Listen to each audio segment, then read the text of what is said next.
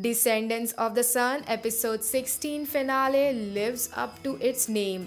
Thankfully, it's all happy tears while watching this last episode.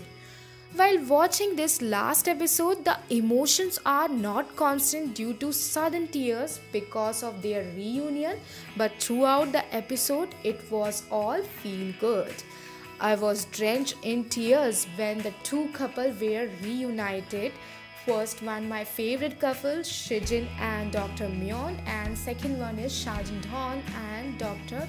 Myung-jo.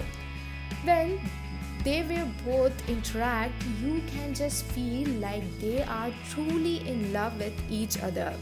My favorite scene from the finale is the red velvet part. That's the cutest ever.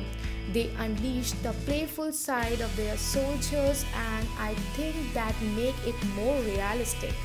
And how can you not love that scene when Sergeant Dawn and Shijin is just like us dancing crazily and fangirling over idols. The doctor couple, So Sang-hyo and Hye-jae are also super cute. Their love story is short, but surely their characters are remarkable.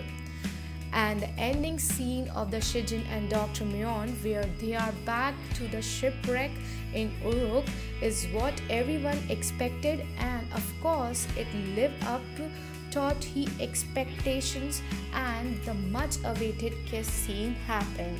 Lastly, the cliffhanger scene where the Uruk squad was once again faced with a tragedy, calamities, wrapped up this episode and made this drama lived up to its name.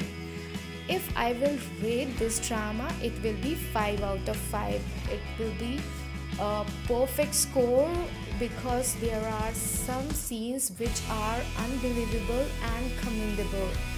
It was fresh one, heartwarming, and the cast are heart-racing ones.